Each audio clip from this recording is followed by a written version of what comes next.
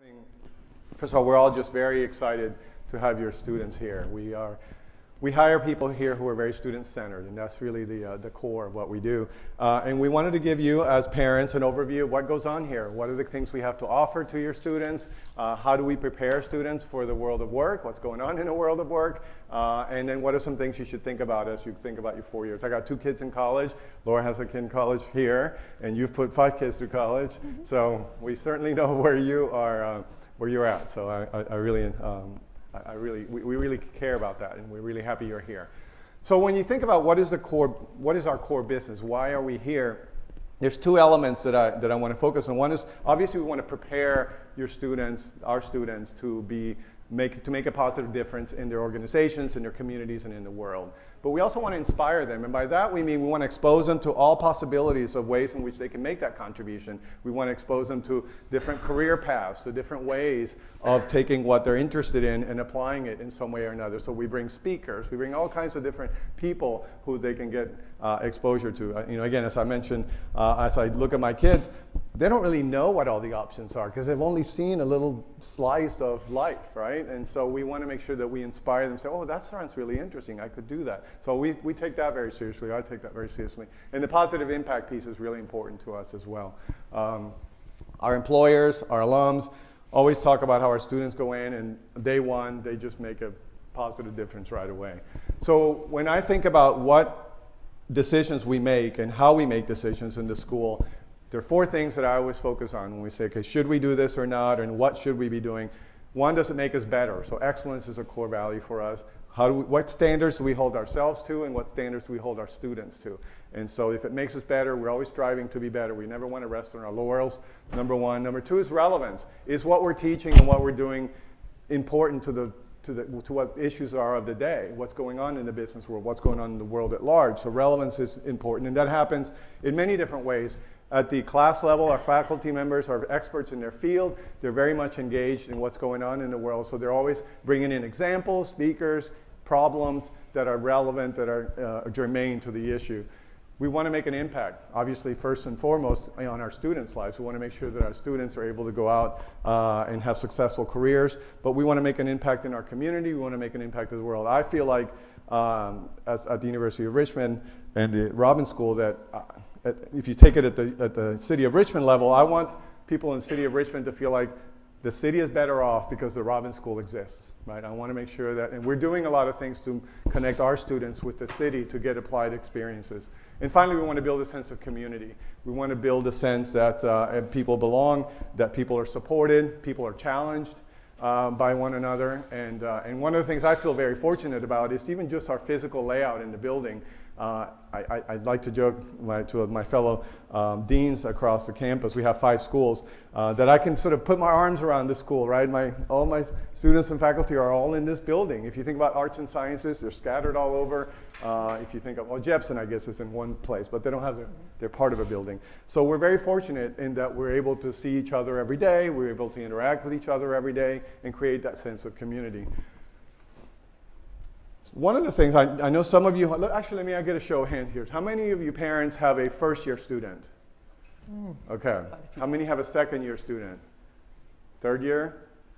Seniors? Okay, that's what we suspected. So you're probably very interested in how do you get into the school and what goes on in the school and what happens after school. So that's great, and that's kind of what our focus is in. So in the second semester, sophomore year, we have a declaration ceremony for our students. And we'll talk later about how you get into the school.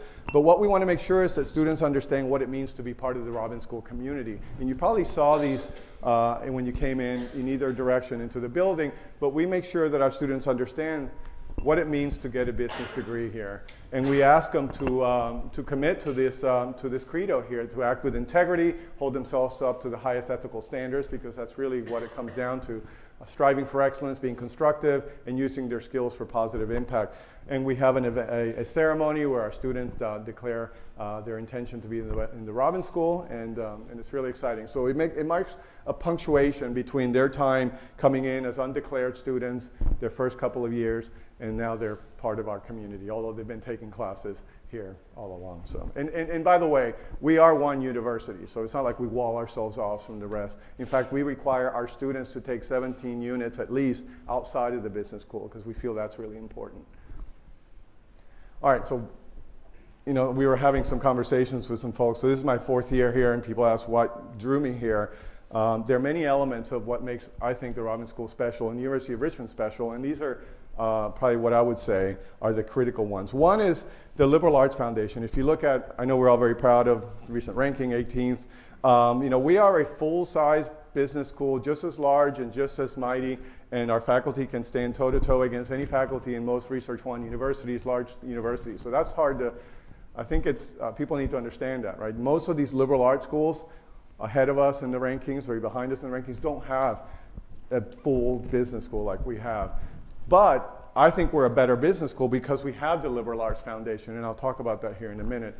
The other is we have a BSBA degree that exposes students to a broad foundation of elements across the spectrum of business world. So they take classes in the core classes in organizational behavior, finance, marketing, operations, accounting, economics, right? So they understand various aspects and how they all interrelate, and I think that's a strength. We were just in New York with a group of students who run our student managed investment fund, and we heard from several of our alums and parents and employers who were hosting us how important that is.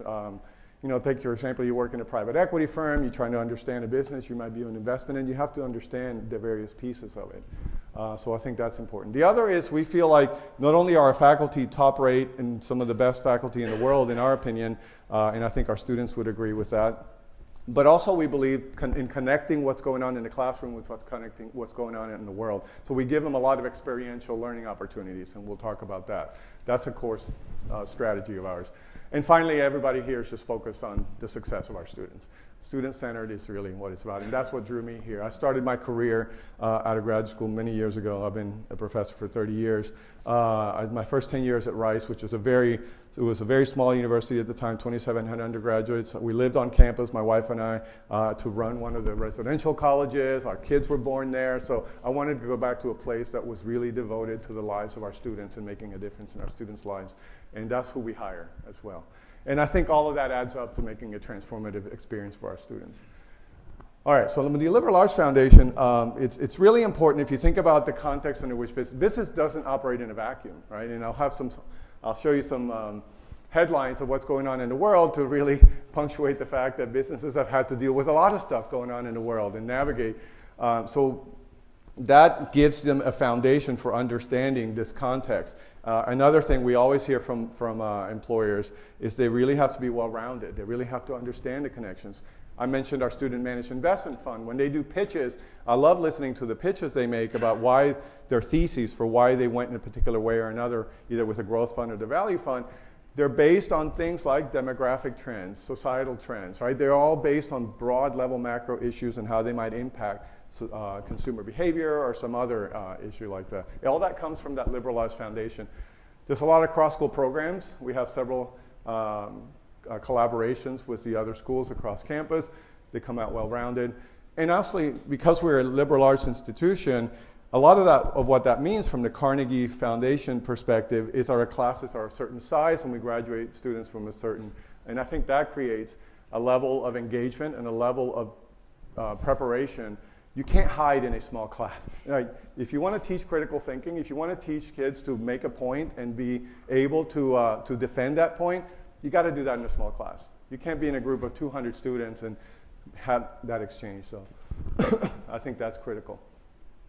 So here's a lot of things that are going on, some not so pretty, but for what are business leaders having to be nowadays? As it relates to the issue of hybrid work and going back to work, they're having to be psychologists, they're having to be sociologists, they're having to be politicians and understand the winds of politics and whether or not they're going to be on the wrong side. If you're BlackRock and you're trying to do business in Texas, what does that mean? It's just very challenging. It's very complicated. Business leaders for the last few years have had to be public health experts or have to become public health experts all of a sudden. You really have to know the context, and we feel that that's one of the advantages of being in a school like the University of Richmond. So I'll turn it over to Joyce and talk a little bit about our faculty and some of the experiential opportunities that we have. So as Mickey mentioned, we have world-class faculty, and the liberal arts provides a wonderful foundation, and in the business school we're going to provide them the professional skills and analytical skills that they need to succeed in business. We have dedicated teachers. Professor Joe Hoyle, he's well known, and in fact I think there's an alumni here who knows Joe Hoyle. And his son is in Joe Hoyle's class this semester. Yeah, so I thought that was fun. But Joe, and I wrote this down so I get it straight. He was the first recipient of the American Accounting Association's Best Undergraduate Teacher. That's a nationwide award. And that was Professor Hoyle. He also has written the textbook for advanced financial accounting that's used pretty much as a standard across the US. Another accounting professor, okay, and I have to admit, I'm an accounting professor too, but I didn't just pick that department. It just this was recent, is Nancy Bergranoff. And she last year received the Distinguished Achievement in Accounting Education Award from the American Institute of Certified Public Accountants. So you can see they're well recognized as teachers and also as scholars. Professor Violet Ho is the chair of our marketing department, and her research is an employee. Yeah. Excuse me? Management department. Management. Oh, yeah. I said marketing. Management department. Thank you. And her research is in employee behavior, which would make more sense in the management department. Yes. And Professor Jeff Harrison, also in the management department, he is a world-recognized scholar in stakeholder management theory. So the wonderful thing is that your students have the opportunity to be in classes with our professors. None of our classes are taught by teaching assistants. Our average class size in the School of Business is 20, and that's even amongst our core classes. You'll have some that are a little bigger, you'll have some that are smaller, but it is at 20, and that is incredible given the size of business school classes elsewhere. So as Mickey said, you can't really hide in a class of 20. So that's good, and sometimes the students think that's not so good. But we do feel it's really important for our students to get out and outside of the classroom to incorporate what they're learning. That really seems to help them to see what it means in real world practice, and that makes a huge impact. So we've got a lot of things listed up here, everything from the Spider Business Hub to mentoring programs. We're just going to highlight a few of those today, but you can find information on these on our website, and please come up afterward if you have any questions. So the first thing I wanted to talk about, and I know that's especially among first-year students, it's I want to study abroad. How can I do that? I'm just going to talk a little bit about that. International business, these days, small businesses, large businesses, almost all of them are involved in international activities in some way. Either they're suppliers or their distribution network. So it permeates business. And it's the same thing here in the school. International business just permeates everything we do in all of our classes. We do have some IB concentration, international business concentration, exchange students, but really what I'm going to talk about now is the study abroad component. So we strongly encourage our students to study abroad. We think it really opens the perspective, opens the worldview for them. And we feel like that's really important. As I said, most businesses are working in the international environment at some level. So it's important to have just that understanding. About 50% of our students do study abroad. The majority of them is in the fall of their junior year. And where do they go? We have partner schools located across the world. And these schools are not ones that we just go to some outside source, or not that they're bad, but go to an outside person and say, find a spot for them. These are where we have actual partnership agreements that we've written with these schools. And these are world-renowned business schools. So everything from the London School of Economics to the Copenhagen Business School to the Singapore Management Institute to South America. We've got several in Brazil and Católica de Brazil. In those areas. So your student will have an opportunity to determine, where is it that they want to go. Now, one caveat on that, there are requirements for the school. So they can't just say, Barcelona is very popular. You've probably heard that. They can't just say, I want to go to Barcelona. Okay, what is your concentration? What is your major? How does this school fit with that? The schools themselves have requirements. GPA does matter. So the schools will be looking at the student's GPA. There also is an application process. And if you want to go to Italy, for instance, and we've got some excellent schools in Italy, they prefer students who have had an Italian language course. So if your student wants to go there and has a good GPA in an Italian language course, they're going to go up and they're going to be like, okay, because it's not just us saying you're going to go there, it's the other schools on the other side. But the good news is our students end up are having opportunities to study abroad. And even the ones that don't get into their first choice come back and say it was an incredible experience. So maybe they ended up in Copenhagen instead of Barcelona. They still have an incredible experience. Anything else we need to cover there? No, I was going to say my son spent 2 weeks in Copenhagen this summer and loved it. So. Yes. Oh, that's a good point, because we do have short-term study abroad programs as well. So I take in sustainability, or have a class that I do in the spring, and last year we went to London to the International Sustainability Standards Board, and we met there with people from Citibank, from the ISSB, and that was a part of a course. So they have opportunities to do that. Next spring, we're probably going to go to Cape Town, South Africa, to study sustainability there. So that's also an opportunity available to them. Mickey also mentioned how we think it's important for our students to have a community connection and to be able to give back to the community. The Volunteer Income Tax Assistance Program is one of those programs that we run. It is an IRS program, and most universities run it. We do run it such that we have a downtown Richmond site. So we run it in person. So the students are trained by IRS, by us, to prepare the taxes. And then this is last year, we met in person, and they were able to file these returns for the people. Now, you might think when we talk to the students and when I meet with them throughout their work on the VITA, it'll be like, well, what are you learning? The main thing that they get is client interactions, working with people. For many of them, think about it. This could be, and this is open to first years through seniors. It could be a student, first years, we run this obviously in the spring when the tax returns are due. They could be working with an older couple, helping them. A lot of our clients are retired couples, helping them to complete their tax returns. The sense of responsibility that they learn, that, yeah, these people are relying on me. Understanding another person's position, it is just really amazing. So can't say enough about this program. I love it. And also, we have started just in the last couple of years where students can do this as a tax preparer. They can also come back as quality reviewers. So they are helping the students who are preparing, and then they review it before it's actually filed with the IRS. And this gives them really good management skills. So as I said, this is a program that I really like because the community, the appreciation is amazing. Because not only do they get the refunds, but think about it. They're not having to pay someone to do their tax return. It's a huge thing for them. Summer research. So we have this great faculty. And this is also available to first-year students. So the summer as they're a rising sophomore, if they are curious about something, there's a question that came up in their econ class or that came up in one of their other courses, and they're thinking, I'd really like to explore this. So this is the student's idea and the student's question. They can get together with a faculty member and say, I want to be able to work on this over the summer.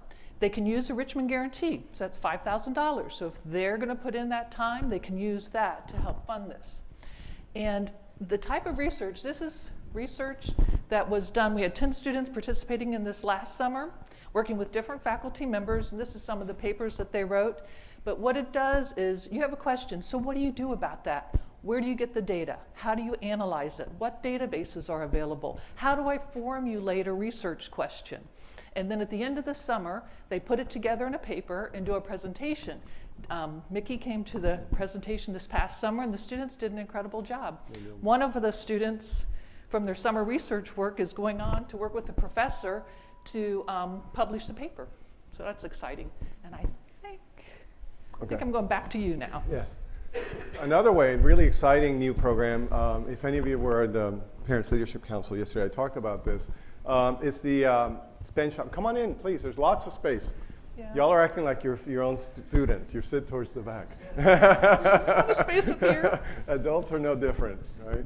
I might have to make a quick exit or something. Thank you for being here. Appreciate it. So our Benchtop Innovation class, again, talk about what is extreme business experiences. What about starting a business and running a business? So we wanted to create an opportunity for students to go from idea to revenue in a year, 2 semesters. So last year is a pilot program where we had 16 students work with 2 professors. One is a professor in our marketing department, Joel Meyer, who actually was one of the early employees at Netflix. And Shane Emmett, who's one of our entrepreneurs in residence, who started a company called Health Warrior and ended up selling that to PepsiCo and is still doing more entrepreneurial work. He has several companies he's working on. So the 2 of them work with 16 students, broken up into teams of 4, and each of the 4 teams experimented with some sort of food product. And we have a kitchen, a commercial kitchen at the Quealy Center, where you probably went when you were looking at the university. There's a beautiful commercial kitchen there, so they experimented. They would have classes there, different formulations of different products. We had a bake-off in November. The winning product, then all students in the class collapse around that product and learn how to commercialize it. How do we find a production partner? How do we then sell this? And so they set up Shopify pages. They go beat the bushes around different outlets for how to sell this. And what they came up with last year was a bean-based trail mix called Absurd Snacks. And you might have seen it or heard about it. I certainly encourage you to look it up. And now there's 2 seniors who are in that class, 2 of the founders, who are now taking that, and that's their full-time job. They're now taking that and commercialize. They have about 17 different partners around the city that sell the product. They just changed production facilities from here in Richmond to Denver, because the Denver facility is actually certified nut-free, so they can make that one of their. It's vegan also. It's just phenomenal. It's done really, really well. They've done some pitches up in New York and some trade shows. They're doing a capital raise right now, and I just appointed them our startup in residence, so that they can then work with our students to get that experience.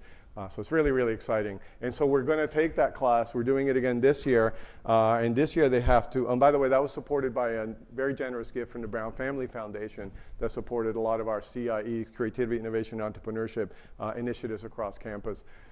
This year they're doing a beverage product. My understanding, it can't be alcoholic. So I guess seltzer apparently is very popular. They can't do kombucha either, because they don't want to do any kind of brewing or anything like that. So they're now at the stage of experimenting with different things. I heard something about sweet potato, this, that, and the other. I don't know. Things I've heard, I'm like, oh, I don't know. I don't like to drink my vegetables, I guess is the way I think so. But I may not be the target audience for them, or target market. The other thing we're really excited about is how do we get our students to take what they're learning in a classroom and try it out and help somebody else with that. So the Spider Business Hub is our connection of our students to the city. And the way the Spider Business Hub works is we have a faculty member who is the director of the hub, who curates projects in small businesses across the city. These are businesses who can't afford really to get any help. So they may be a business who's starting to get on social media and they don't know how to do that, or they really need to a little bit of help with their strategic planning process, or a little bit of help with their operations and thinking how that works. And so those curated projects we have a repository of them. Individual students, any students, can go to the Spider Business Hub and say, hey, well, that sounds like an interesting project. I'd like to work on that. Or a professor who's running a class says, I want to put an applied project as a requirement in my class. They go to the hub and find a project that's appropriate. So last year we had over 100 students participate in client-based projects through the Spider Business Hub. So we think this is really a win-win-win for many different levels. So these organizations are getting the help that they need, that they can't afford to get. Our students are really getting, and again, just as Joyce said, yes, the kind of problems they're working on are interesting, and they're getting to apply some of what they're learning, but it's really that client relationship. How do I work with somebody else's schedule? How do I scope a project to make sure that we're doing what needs to be done? How do I deal with all the issues that come up in that client relationship? How do I build trust? How do I build that communication? It's really invaluable. It's really, really exciting. So this is one of the really big initiatives that we have going on right now. I mentioned our Student Managed Investment Fund. This is all seniors who run a piece of our endowment. It started out, I forget how much it was when it was first founded, in a couple $100,000. It's now over depending on what the market's doing, right? It's about $1 million. Let's say, well, I didn't put the current value actually.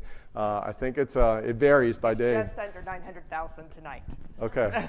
So then we split it up into value, and there's a value set of managers and a growth set of managers, and there's a general manager, and they make all the trades, they make all the decisions. This is the picture we took 2 weeks ago when we were up in New York visiting with a lot of different investment houses, all the way from Goldman Sachs, Blackstone.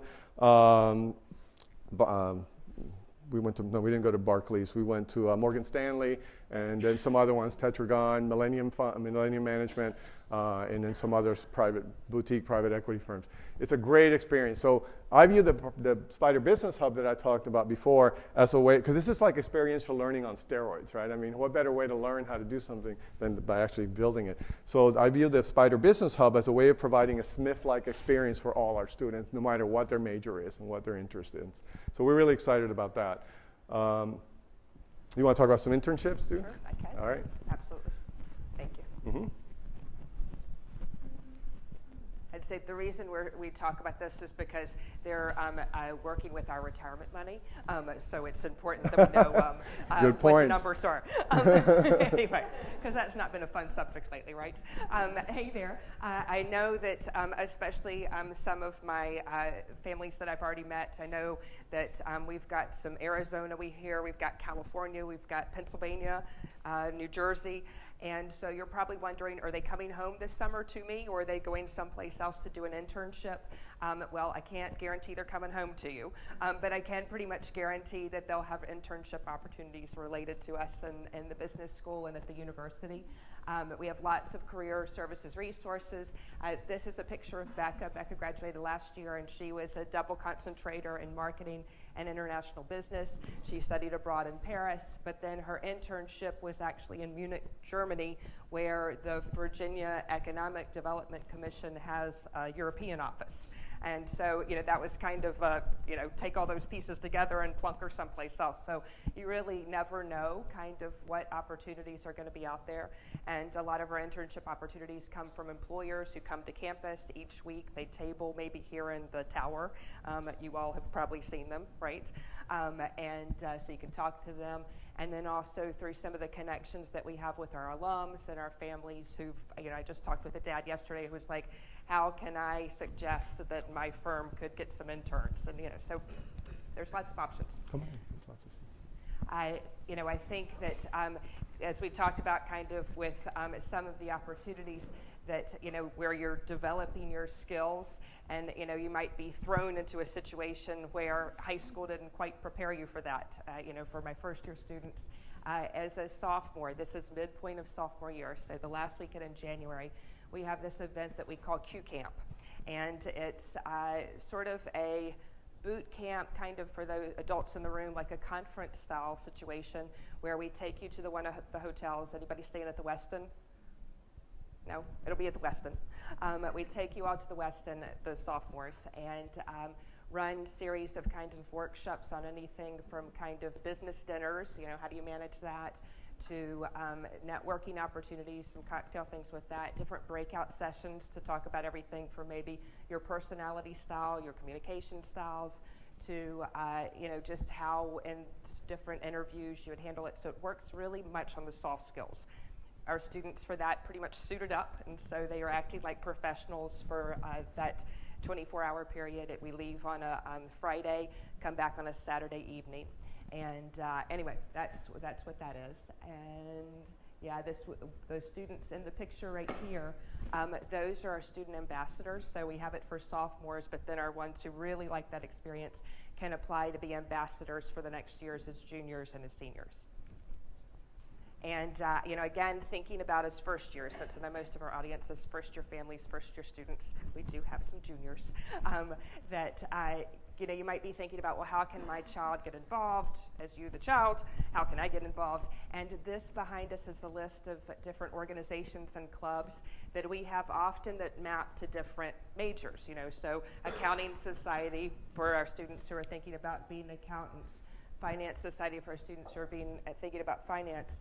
Monday night at 7:30, we have our sports analytics group. Those would be obviously our business analytics concentrators might be interested in that, but it's open to any concentration, any majors. So if you like the idea of the sports analytics group, they're meeting at 7:30 on Monday night in the cave to talk about analytics and then watch the football game. I think the Cowboys are playing the Giants and going to do some activities related to that. So that's kind of fun, a fun way to kind of combine interests, business, that kind of thing.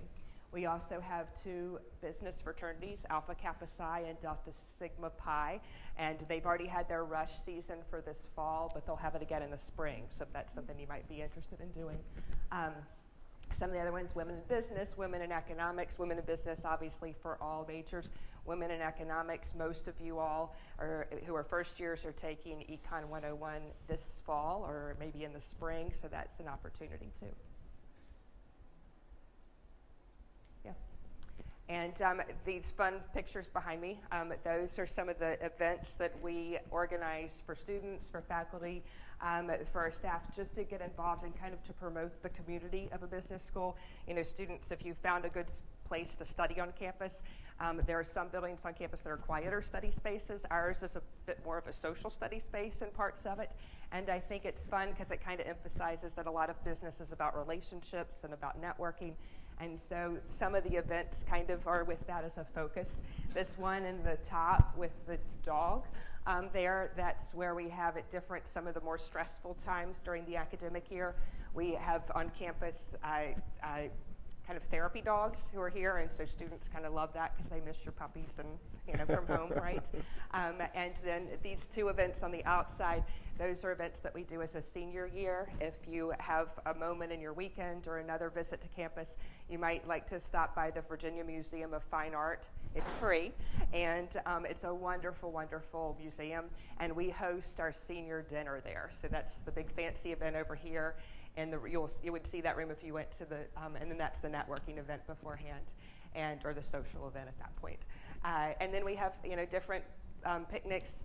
If you're, I'll talk about that in a second. This one's, Joyce mentioned that she takes the trip to London. This picture at the bottom is on the street in London. You're in it, Mickey, too, right? So it just, I think, to emphasize that a lot of your class experiences can also be a community building experience. So, and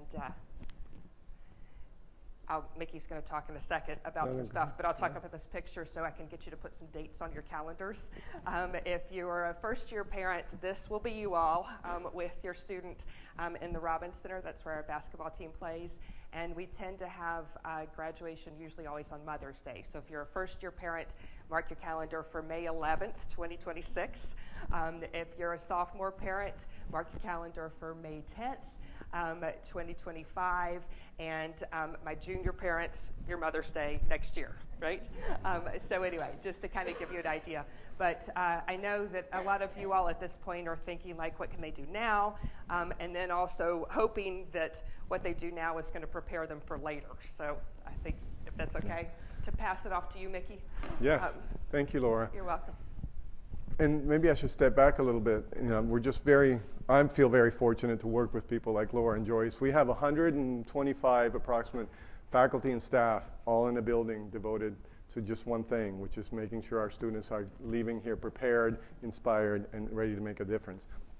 And this is what we hear. So we did a project over the last couple of years. We went and asked alumni, professors, students, employers, what differentiates our students? What are the characteristics of our students? How do we prepare our students? And they said there's 3 things that were unique about our students.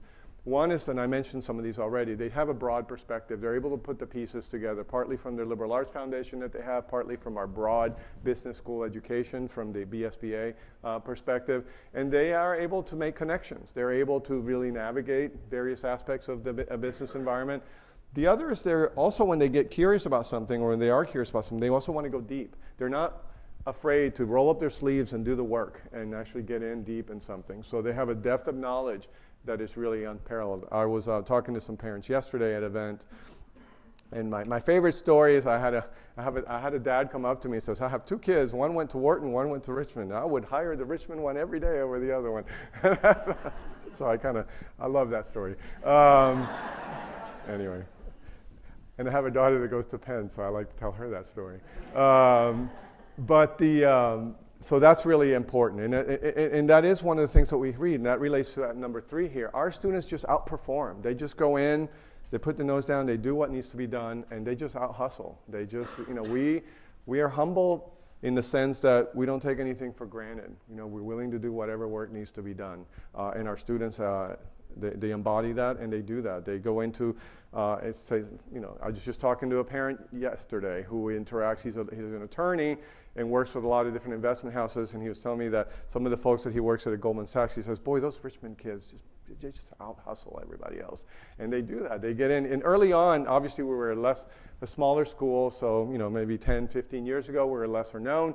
Our kids would kind of find their way into these big organizations kind of through back doors. Maybe they had an alum who kind of got them in to do an interview, and they just rise. And over time now, they're just coming into the front door. They're saying, we want these Richmond kids. So it's really exciting to see that. This day one ready is something we hear all the time. They just come in and hit the ground running, partly because of Q Camp, partly because of things like the Spider Business Hub, all the experiential opportunities, not to mention some of the other things we have. We have executives and residents that come and table out here to talk to our students about their careers and give them advice on things that they should think about, whether it be what kind of internships they should have, how they should think about their courses, and all of that. So we just try to wrap around a lot of different experiences.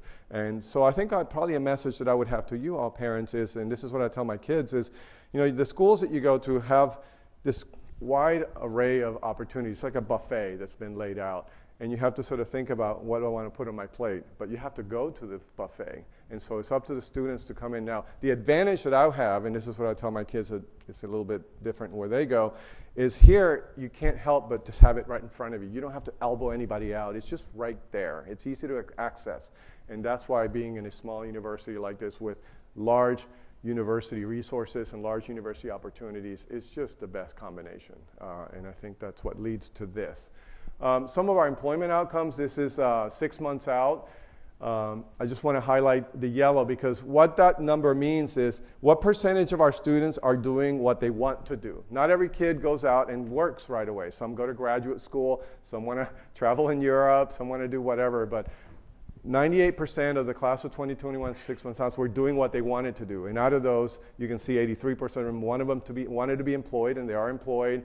11 of them wanted to go to grad school, and they're in grad school. There's only 2% that are still seeking. So we get really good employment outcomes. And I think part of that has to do with the kind of the curation and care of and attention that we give our students throughout their journey here. Career Services, we work very closely with them, given the size of the institution, and we partner with them on things like these spiders on Wall Street, spiders in Silicon Valley. We have these trips where students can get exposure to different organizations and different industries.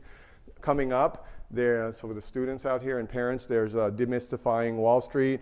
They usually have Demystifying Healthcare. So they have, Career Services provides opportunities for them to learn about different industries. So they had one not too long ago about consulting, I believe, right? And so there's other things like that. So I would say, this is something I kept harping on my daughter when she was a freshman. Go get on Handshake. Go get on Handshake. Right? That's the system. And we just changed to Handshake. So make sure you have a profile on Handshake, and make sure you check that for opportunities. That's where they communicate all these events that they have. So we're very proud of our outcomes. Some of the salary ranges here.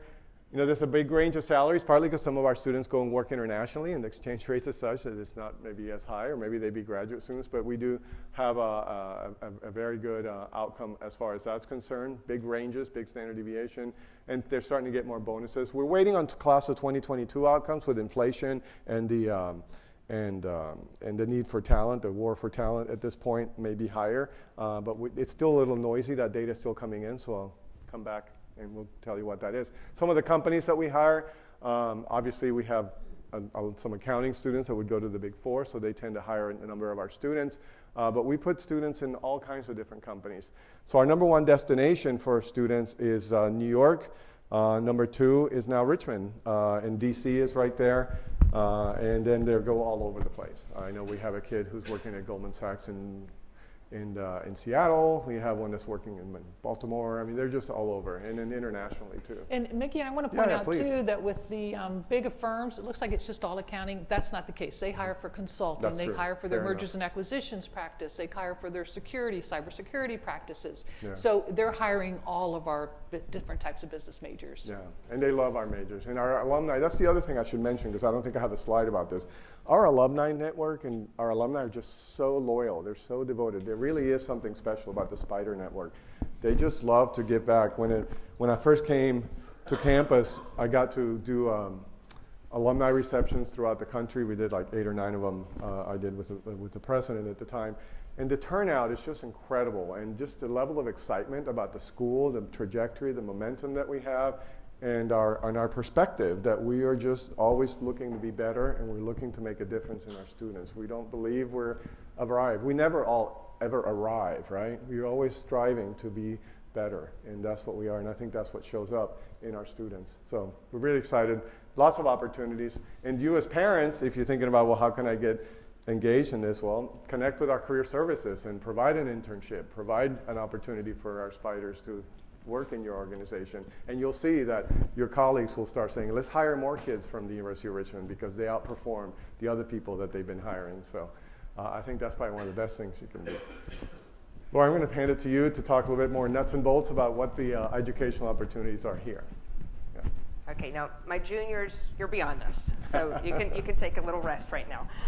But the sophomores are at the stage where they're making a decision about this, and your first years, I just plant the seed that this is kind of your choice. So if you've liked everything you've heard for our first years, those would be your 3 options for majors: business administration, economics, business, and accounting. And you know, if you think about your freshman class, this first year class was around 800, I think 850-ish was sort of where things are settling. Usually around 300 to 325 end up with us in the business school as majors or minors. So a significant number of you or your friends might end up choosing this. So the way it works is you can be an accounting major, an economics major, and just be that, right? But if you choose business administration, you actually have to choose something from the middle box, one of those concentrations, and that's sort of to give you your specialty. And you can choose any of those, you can choose any combination of those. There are 2 up there that require you to be a double concentrator. You have to pick something extra. Tamara, where's you, Tamara? We were talking earlier that you, for example, you can be an accounting major and be an accounting major, but if you pick an accounting concentration, you have to pick another concentration because it's not enough classes to actually go sit for your CPA. So it makes you pair that. That's the rationale behind that. Same thing with business analytics, the idea being that you can be an analyst, but you sort of have to be a industry-specific kind of analyst, so maybe pair it with finance or pair it with marketing, for example. And then if any of you are kind of sitting here and you're like, okay, you know, we're listening to the business thing, but our student or the student yourself, you might be thinking, well, I really like that PPL major, I really like computer science, or pick any of them, art, history, dance. You could think about being one of our minors. So the minors are not for majors in the business school. The minors are for if you choose like leadership or arts and sciences as a major. And so our 2 minors are business administration and entrepreneurship. So you could be an entrepreneurship minor, but if you like the idea of entrepreneurship in the business school, then you'd pick that as your concentration. Very similar classes, but a minor, for example, has the minor in entrepreneurship, for example, is the first accounting class, the first economics class, principles of marketing, and then 3 entrepreneurship classes. So you kind of get touches rather than the depth that you get within our business curriculum. And if we could really convince you like those, then let's talk about what it takes to declare. So, you know, you applied to the university. That was a big admissions process. What we have in the business school is actually more of, I like to call it a declaration process rather than an application, or there's no essay involved. It's almost more of a checklist. So I know I've got a lot of you all who are in Econ 101 this fall as first-year students. So you're already completing the first thing up there, which is the required course to declare. Econ 101, Accounting 201, and Calculus. And I put up there calculus because it could be Calc 1, it could be Calc 2, it could be multivariate if you're really smarter than I am, and or it could also be your advanced placement calculus that you maybe brought in from high school. So that could check that requirement off. Those are the 3 classes that are kind of the minimum to declare. You have to have earned 12 units. So, you know, I know that a lot of us, when we took classes, we were taking 3 credit classes for us here at Richmond. 1 class is 1 unit. It counts like that. So you naturally kind of hit 12 units by the end of your sophomore fall, right? So anyway, if you're a sophomore now, you're probably having somewhere in the range of 12 units by now. And so, as you can guess from that, typically students declare in January of their sophomore year. And so, in addition to the 3 classes that are the entry classes, the grade point average is at least a 2.7 or higher. And that sounds, I know you had way higher than that in high school, right? So in college, we don't give boosts on grades. So a top GPA in college is a 4.0. And so a 2.7 is usually a B- grade point average or higher. That's honestly not something that's impossible for most of our students. And then we have the 4th bullet up there is the Excel competency exam. And for my sophomores in the room, I suspect that's the thing that you're procrastinating on. For my first years in the room, if you want to feel like, boom, I'm ahead of things, go ahead and take that. It's an exam that tests kind of your spreadsheet knowledge. And we offer it every day of the week except Saturday here in the business school. So it takes about an hour, hour and a half to finish. So that's something. So basically, to recap, your classes, your grades, and that Excel exam, and then you naturally pretty much usually declare in January of your sophomore year. Now, I will say that sometimes students are declaring at that point and they haven't had, you know, maybe they haven't had a multitude of analytics classes, or they have maybe only had 1 accounting class at that point. So once you're in the business school, you can migrate between those concentrations. Like if what you declared you changed your mind about, you can change it. So.